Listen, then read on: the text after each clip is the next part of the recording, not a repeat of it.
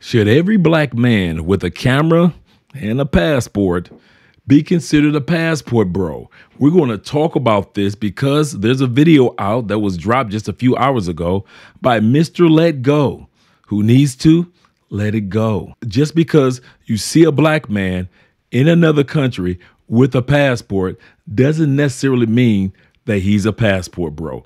We're going to talk about, once again, the difference between passport bros, travelers, as well as those that are vacationers. But before we go any further, my name is Andre. Make sure you subscribe to the channel. Click that like button. Like I always say, we like you. Make sure you like us too. Let's get started immediately with this video so we can hear why black men such as Mr. Let Go, others on YouTube, TikTok, Instagram, and even the black church does not like us passport bros. We already know that there are a lot of individuals that don't like what's going on in regards to us as men, especially black men, taking our lives and moving to the other locations. So let's get started. The passport bros. Have you heard of them? I heard of it. I think it's all stupid though. Really? Like, these guys aren't saying they don't want chicks or that they don't want marriage. They're just female. They're male females. What they're saying, from what I've seen, is of course not everyone's the same, but for what generalization is, they want women. They want even marriages in a lot of cases. They just don't want it with. No, they don't. With the Western woman. So they go to Brazil. Name one dude that went somewhere and got married. None of them. Sounds like he's talking about me. Sound like, once again, I need to give shout outs. Shout out to YouTubers such as ourselves, Love Crossing Borders. Also, shout out to Love, Purpose, and Passports. Shout out to YouTuber Solo Traveler ORD. And also, once again, shout out to Richie Mack. I have photos and videos in my phone of so many men that are in stable, strong relationships with good women in other countries. Yes, there are great women in the United States, but once again, as I continue to say, the passport bro movement, it is not, and I repeat, it is not about just looking and lurking for women around the world. It is not about finding a wife. It is actually about finding yourself or acquiring yourself a new life. One thing that they don't want to admit in the United States, especially its citizens, that the United States is not the united that it once was, is not the states that it used to be. So at the end of the day, to see black men especially going out using passports to build new lives, new businesses, network, new languages, and new families, well, the United States, they kind of shun on that. And the tool in which they use to attack the passport bros is black women and black men. Colombia. Name one of them that went out and found a woman, a wife. I don't know a lot of passports. Thank you. That's all I'm saying. None of these niggas went out and did shit. As long as we're in the United States, we're black men. As soon as you use your passport and establish a new life in a new location, no matter where you are in the world other than the United States, in other words, anytime you leave the corporation plantation, you are no longer a black man to black people in the United States. You are technically a nigger. We're talking about the passport bros today and why I personally say that passport bros are cornballs. Now, mind you, he already said in the footage in which was just presented when he was being interviewed, he doesn't know any passport bros, just like the video in which we just dropped, the church bros versus the passport bros. Once again, Mr. Let Go is an example of men that have not reached out to any of us, knows very little about any of us, and yet has so much to say about us. Whenever somebody has an opinion, it's always, oh, you hating on this demographic of people. It's not that people are hating on what you're saying. It's not people even hating on your opinion. But if your opinion is based off the fact that you haven't spoken to anyone, you have very little knowledge based off of what you said of the passport bro movement, then how we're supposed to at least take your opinion seriously. Do your homework before you run off at the mouth. This is important, in my opinion, because I think the passport bros are causing a lot of problems in the black community. The passport bros are causing a lot of problems in the black community. No, the passport bros are trying to move silently. The problem is vacationers and travelers are being bundled into the passport bro movement. Not everyone that has a passport is considered a passport bro. Even those that try to use the moniker of passport bro, or even their reasoning for getting a passport, was because of the movement. The definition of an individual that's a passport bro is a man that's not looking for women only, not looking for a wife only, but he is looking for a new life. And that's what pisses off individuals in the United States, because they feel like, how dare you have the audacity to leave the corporation plantation known as the United Snakes of America and actually live happily ever after in another location. So overall, the whole passport bros community, or whatever you want to call it, is actually dysfunctional and disruptive to families. Said the man that doesn't talk about passport bros. Start families or hold their families together. And the reason why is because every time you turn around, there's somebody talking bad about black women, talking bad about women in America, talking bad about somebody, and there's no reason why they're talking about them. You know why they're upset at the fact that men, not just passport bros, but men that travel to other countries, whether they be expats, whether they be passport bros, whether they be travelers, whether it be Pookie and Ray Ray, talking about women in the United States, because the men and the women in the United States find it difficult to keep up with women in other countries unless they talk about, well, we make more money. I know other women down here that are attorneys at the same time that are college professors. I know some of the most attractive public school teachers that you ever met. And at the same time, my wife is a corporate tax accountant, a translator. At the same time, she helps men from the United States get your visa, whether it be your digital nomad visa, your retirement pension visa, or whatever visa that you need to remain in Colombia beyond 160 days. And the sad part is, American women are losing, because there are educated women in other countries, just like the United States, but there are not as many traditional women in the United States like it is in other countries. So this is what I said about the cornball bros, and then we'll go to another video. Shout out to the cornball bros. Have you heard of this analogy, the passport bros? Have you heard of them? I heard of it. I think it's all stupid, though. Really? Like, these guys aren't saying they don't want chicks or that they don't want marriage. They're just female. They're male females. What they're saying, from what I've seen, is of course not everyone's the same, but what their relation is, they want women. They want even marriage in a lot of cases. They just don't want it with. No, they don't. With the Western woman. So they go. They don't want marriages. You see my ring, and I'm not the only one. Name one dude that went somewhere and got married. None of them. Colombia. Name one of them that went out and found a woman, a wife. I don't know a lot of passports. Thank you. That's all I'm saying. None of these niggas went out and did shit.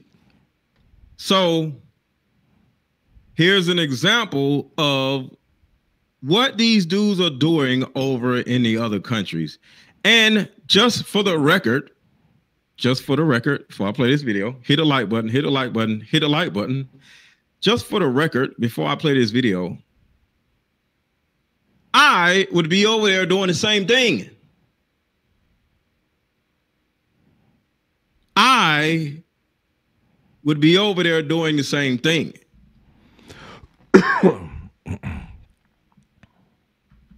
Okay? I'll say it a third time. I would be over there doing the same thing. I'd be able to getting poom poom combos too. Let me get 3 for $40. You and you. Let's go. That ain't the problem. And any of us men who are single and not married will do the same thing. Like I continue to say, it's as if they hired all these individuals that have something against the passport bros to make sure that they center their topics about women. Because the truth is, if it ever goes mainstream, that the passport bro movement is actually about getting a new life, and that you are actually tired of the life and the politics and the situation and overpaying in the United States for the same things that you get in other countries, your politicians might not be happy about that. So what do? They make sure that they center the topics around women. Good women, bad women, married, unmarried. Doesn't matter, as long as you, as passport bros or individuals that are pseudo or pretend to be passport bros, talk about women instead of talking about how messed up things are and are continue to be in the United States. Go up there, go to the little menu, be like, so let me get her, and her. Here's $40. Boom, let's get it, right? Have a great night. That isn't the problem. So I'm not saying the tourism side of what they're doing is the problem, because they're just men being men. But here's the problem. Before I play this video, I'm waiting on y'all to hit the like button. When y'all hit the like button, I'll play this video. I'm waiting on y'all to hit the like button. The problem is, it's three different things that they're doing that I have a problem with. One, they're lying, saying that they're over there looking for a wife. They're not. They're over there looking for a six-pack of poom-poom. No one said that they're coming over to Colombia, Thailand, or whatever, looking for a wife. If you think you're a passport bro, you need to do an analysis on yourself to make sure that you are not traveling to another location just because of women. He's correct in regards to that, but he's incorrect in regards to the passport bro movement is all about looking for women or looking for a wife. The passport bro movement from the time of World War II, when black men decided to not go back to the United States and decided to stay in the countries in which they were, whether it be during the time period of World War II, staying in Italy and staying in other parts of Europe, whether it be during the Korean War, and they decided to have wives there and bring them back to the United States, whether it was during the Vietnam War or whether it was during time periods or whether it is modern day passport bro movement. Either way, black men have always decided that they wanted to have new lives. Two, they're filming working women. Have you ever seen any of us purposely putting pay-for-play women on film so that you could not just visit, but move to these new countries? Pookie Ray Ray on their YouTube channels? Yes. Vacationers? Yes. Travelers? Yes. They often do this. But when it comes to us passport bros, you do not see us with this type of behavior, displaying this type of behavior. What if somebody came to your place of employment, and pulled out their phone and started filming you? Hey, what are you doing? Hey, how would you feel? Once again, when tourists come to the United States, that's exactly what they do. They pull out their phones and they film because they're coming to our country from foreign countries and want to keep record of the enjoyment that they had when they came. What if somebody came to your place of employment filming you working? How would you feel? Whether legal, illegal, what? How would you feel if somebody came to your job and started following you around with their phone, talking to you? Hey, I'm over here at Dunkin' Donuts. So I'm over here at Mercedes car dealership. Hey, I'm following around. How would you feel wherever you work? I would love for him to ask this same question to our white constituents that are travelers. Long before there was a passport bro movement, there were travelers and vacationers that were of the Caucasian persuasion doing YouTube, TikTok, and Instagram videos. And yet nobody said anything. But yet when black men do it, there seems to be a problem. Why am I bringing this up? Because these women over in these countries are working. These women don't like you. These women don't want you. They're at work. And for you, Mr. Cornball, to be filming a woman that is working or putting herself in a position where she can have a better life, because some of the girls aren't working, but they'll get in a relationship with a dude in hopes of him saving her from her present life. Sounds like women in the United States, doesn't it? So at the end of the day, guys, do realize you're going to always have critics, not because they disagree with all that you have to say, not because they disagree with the fact that you've established new lives in new countries, not the fact that you compare women from one country to another country. They don't like the fact that it's black men that are actually having something to say about it, because not one time have you saw in the last few years since the expansion or growth of the Passport Bro movement that they have anything to say about our white brothers that have been out there showing the same type of content long before the Passport Bro movement began. You get what I'm saying? But it's not about love. It's not about marriage. The dude is just trying to smash, and the girl is hoping and praying like, you can get me out of my situation. So if anybody came around you, pulling out their phone, filming you, getting gas, going to work, whatever, you'll feel a certain kind of way. So when you weirdos go into these other countries with your little stupid phone, following the girls around, and they're selling poom poom, you're literally violating their rights that they don't have, because we're not in America. See how that works? So what y'all are actually doing is going over in other countries, like overstepping your boundaries and violating these women's rights that they don't have because they don't live in America. So let's go to this video and we're going to keep going. But before he goes off into that video, we're going to let you know we're going to be doing a part 2 to this video. If you want to see it, make sure that you subscribe, because he's going to have a lot to say in regards to the video in which he's going to be presenting, and you don't want to miss it. And for an individual that calls himself Mr. Let Go, well, I would call myself Mr. Let's Go. Let's get the hell out the United States. Let's make our money.